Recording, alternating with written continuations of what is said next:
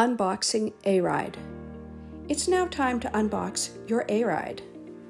Grab a utility knife and cautiously cut the tape that seals the top of the box. Open the top of the box and remove the front wheel and all other boxes. Now cut the front of the box from top to bottom with your utility knife.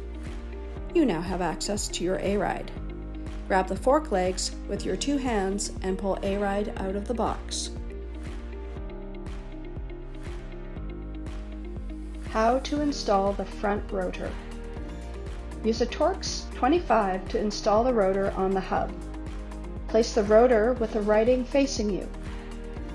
Tighten your rotor bolts in an X pattern. We highly recommend to use a torque wrench to torque the bolts to 4 Nm.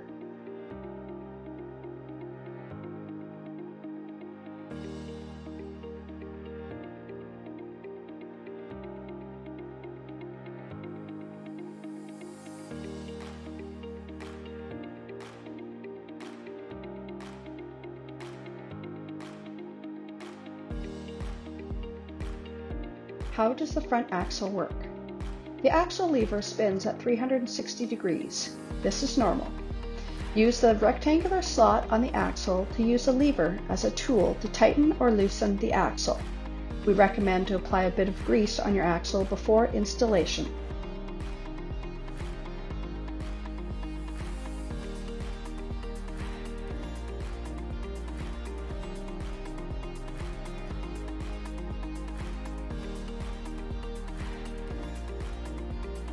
How to install the front wheel. Get your axle ready in the fork. It must be flush with the inside of the fork dropout. Take the rotor gauge out of the caliper.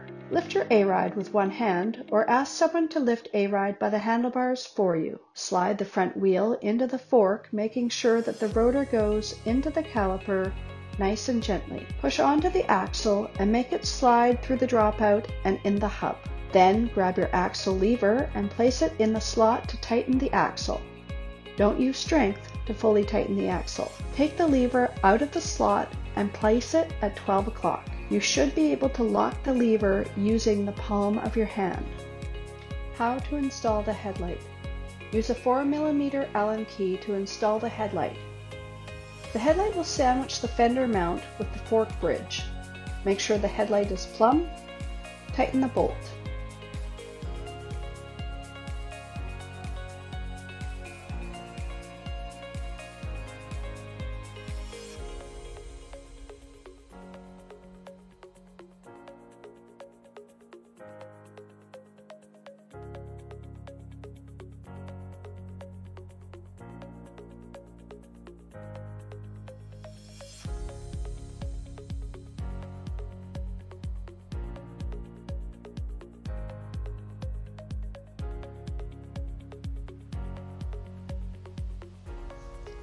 How to install your handlebars. Use a 6 mm Allen key to install the handlebars. Unscrew the 4 bolts off the stem plate .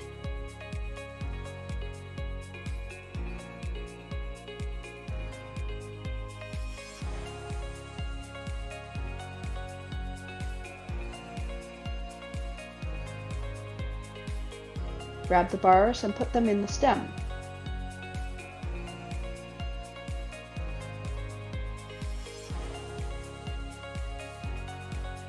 Place the stem plate back on and start screwing the bolts in.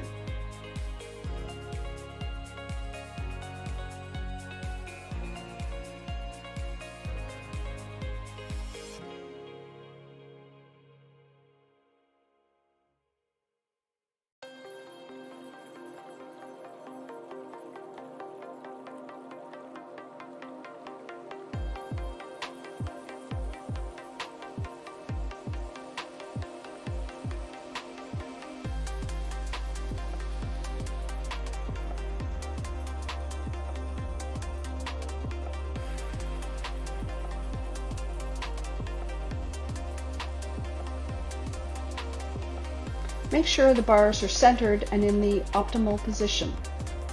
The gap you have between the stem and the stem plate should be the same at the top and the bottom of the stem.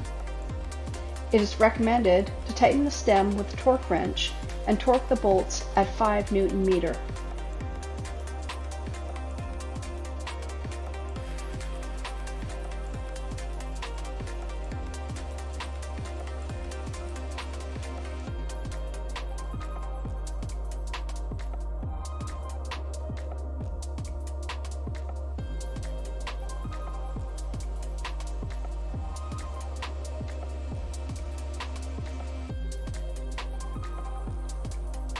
How to adjust your front brake. To make sure your front brake is well adjusted, we suggest to unscrew the caliper bolts only with your wheel correctly installed in the fork. Then grab your front brake lever and tighten the 2 caliper bolts. If you can still hear your brake pads rubbing on the disc, then center the caliper as best you can in order to take the rubbing noise away.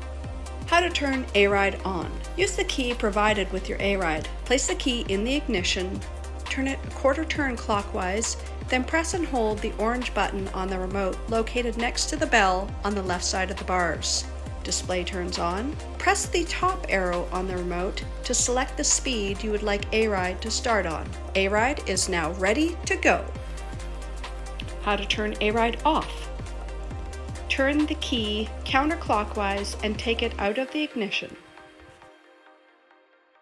How to turn the headlight on. Make sure that the headlight is on light position, then press and hold the top arrow on the remote located by the bell on the left side of the bars. Do the same to turn the headlight off. How to apply throttle and brakes.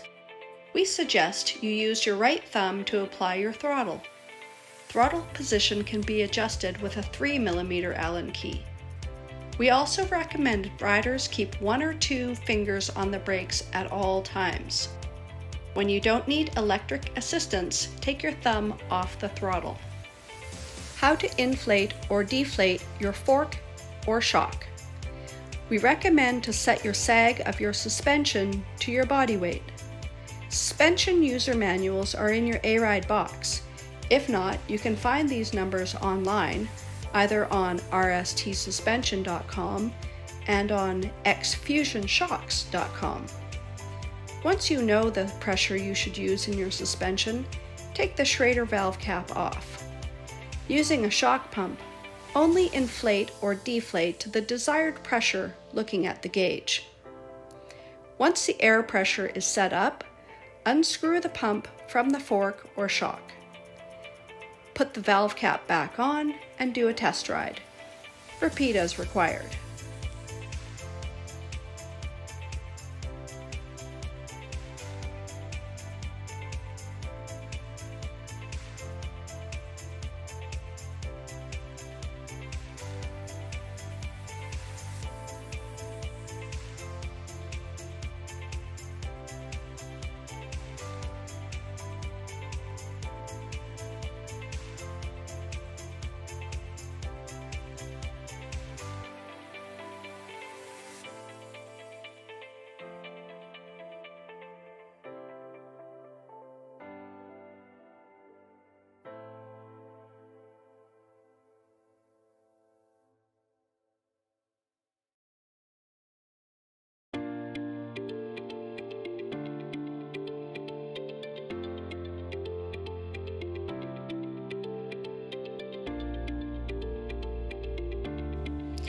Plugging in or unplugging the charger.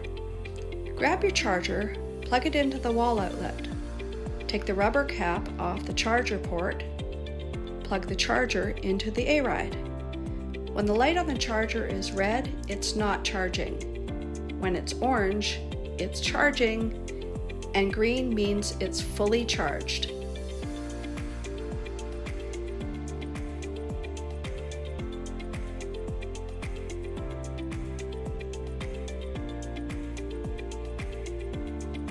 Time to rock and roll.